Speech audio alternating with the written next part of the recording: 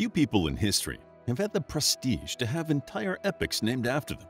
Queen Victoria occupies a central position in this upper echelon of rulers.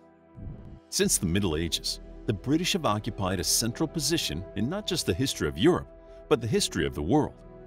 It was not unusual for the trends in Britain to dictate the cultural and social landscape in their colonies. An earlier example of this was the overseas exploration carried out under the rule of Queen Elizabeth, whose name inspired an entire epic as well, the Elizabethan era. So, it seems obvious that any era of the colonial times with strong distinctions would be remembered by the ruler that caused them. Such is the case with Queen Victoria. Since it has pleased Providence to place me in this station, I shall do my utmost to fulfill my duty towards my country. I am very young, and perhaps in many, though not all things, inexperienced. But I am sure that very few have more real goodwill and more real desire to do what is fit and right than I have. Queen Victoria. On May 24, 1819, Victoria was born to her father, Prince Edward, and her mother, Princess Victoria of Saxe-Coburg-Saalfeld. Edward's wife, Victoria, had previously been married to a German prince named Emmet Karl, Prince of Leiningen. She had two children with Karl, a boy named Karl and a girl named Theodora. Before Emmet abruptly passed away in 1814, the newborn Victoria would take her name from her mother. However, her name is actually Alexandrina Victoria. Alexandrina was given to her in honor of one of the most powerful monarchs of the time, Tsar Alexander I of Russia.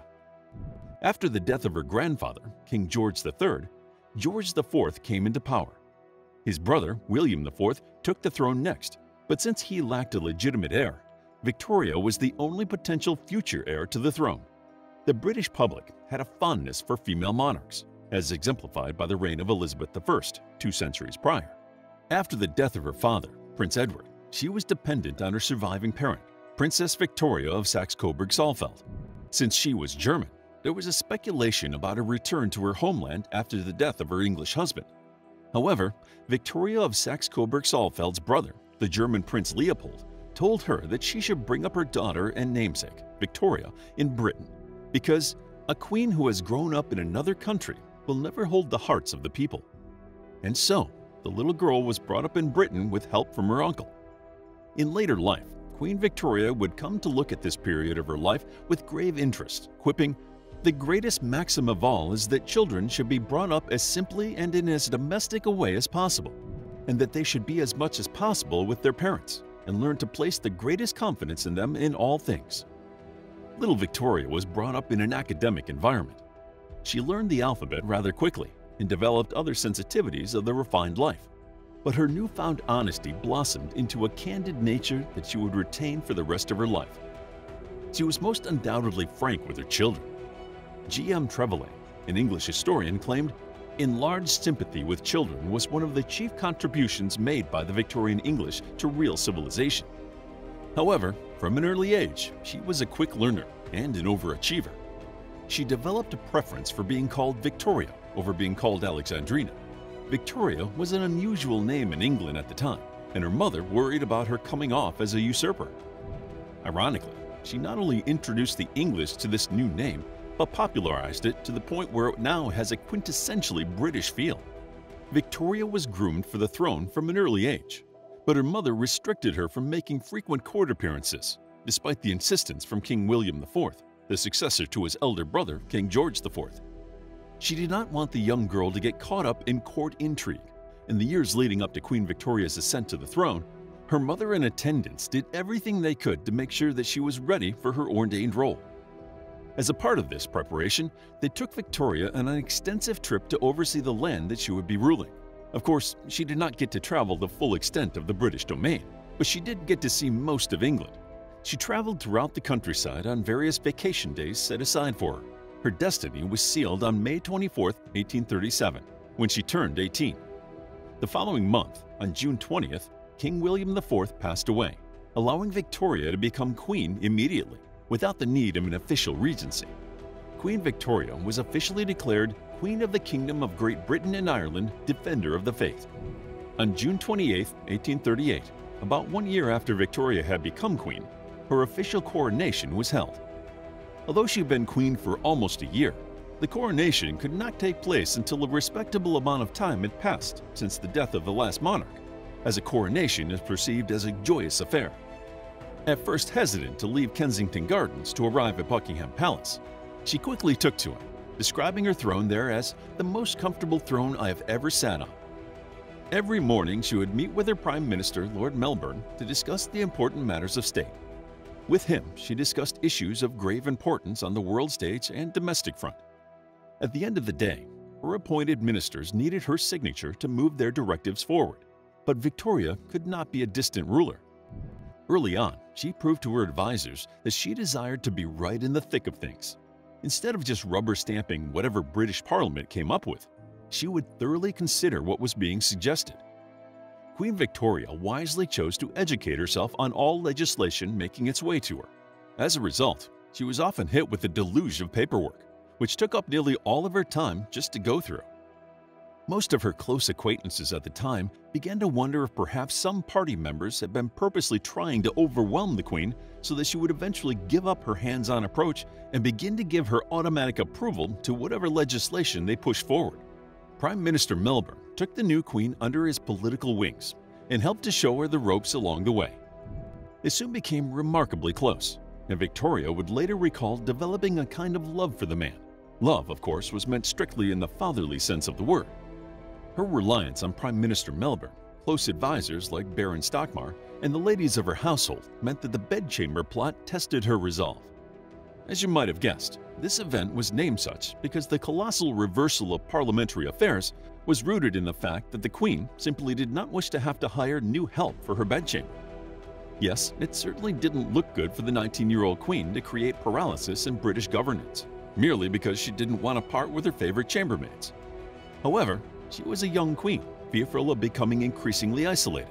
The situation was indeed distressing, and soon the chaos that had unfolded reached the attention of Victoria's uncle, King Leopold I of Belgium. Leopold, wishing to help ease Victoria's feelings of isolation, had Prince Albert, her first cousin, visit her. Leopold did not just want Albert to engage in a friendly chat with Victoria. He was looking to have the two marry, which they did. Soon after this private proclamation, on January 16, 1840, the Queen publicly affirmed her intentions by declaring to the British Parliament that she and Albert had become engaged to be married. The marriage itself would take place on February 10, 1840. 9 months after their marriage, Victoria gave birth to the first of many children. The security of Queen Victoria and Prince Albert soon became a concern. A few weeks after their marriage, a man opened fire on their carriage. His aim was off, and the monarch remained unharmed, even if only physically. There would be subsequent attempts on her life, but fate always favored Victoria. There was also trouble in the household, as Albert and Victoria were at odds over their child's treatment. From that point onward, Albert gained more authority and even started participating in more civil and social activities than he had ever done before. Meanwhile, the Queen gave birth a few more times. Altogether, the Queen gave birth to 9 children, 5 girls and 4 boys. During these years, there was a famine in Ireland, which the monarch did not handle well. Trouble was brewing for the Habsburg dynasty and Russian monarchy. Revolutionary movements in Italian, Austrian, and German regions fueled the uncertainty of the time. In 1853, the Crimean War erupted as well. By 1855, the Crimean War was undoubtedly taking its toll on the British, and the impact was most certainly felt by Queen Victoria. During this time, she gave a moving speech before Parliament in which tears could be seen welling up in her eyes. When that ordeal was over, the Indian Rebellion popped up in British India, and the death of her mother in 1861 did not help alleviate the situation, forcing the British monarch to unravel, often at the expense of her duties. In the same year, she would also lose her husband. The years passed as Victoria entered the later stages of her life as a widow. The Queen celebrated her Golden Jubilee in 1887 and her Diamond Jubilee in 1897. Such longevity among monarchs was a rare feat, and shortly after the outbreak of the Second Boer War, she passed away on January 22, 1901. Queen Victoria left a lasting imprint on the world during her life and reign, which stretched from the early 1800s to the dawn of the 1900s, known as the Victorian era. Even houses are named after the monarch. If you walk around the United Kingdom or any of its former colonies, You are bound to come across buildings that are described as Victorian. Victorian architecture stands as a testament to the impact of the Victorian era. Inventions like photography, the telegraph, and trains emerged during this era. Granted, these things may not seem as exceptional as the internet, hypersonic plates, or even the multimedia of today. But imagine a time when people communicated through letters, moved around in carriages, and had not been introduced to Impressionism or its derivatives. Considering the period, these were unparalleled and astonishing achievements. When she was born in 1819, the muscles of a horse's leg and the endurance of the beast's lungs dictated how fast and how far anyone could go. By the end of her era, people were traveling across steel rails at almost 80 miles an hour, sustained not by horses, but by the coal-fed engine of a locomotive. Breaking news could be printed on newspapers that could be distributed far and wide. With all these changes, people began questioning the older forms of governance and wanted a newer form of representation. The monarchy's power had been in a steady decline for a while, but the rule of Victoria instilled the British people with pride in this institution. One could argue that the current British regard for their monarchy can be traced back to none other than Queen Victoria. To learn more about the life of Queen Victoria, check out our book, Queen Victoria, a captivating guide to the Queen of the United Kingdoms of Great Britain and Ireland, along with her impact on the Victorian era. It's available as an ebook, paperback, and audiobook. Also, grab your free Mythology Bundle ebook while they're still available. All links are in the description. If you enjoyed the video, please hit the like button and subscribe for more videos like this.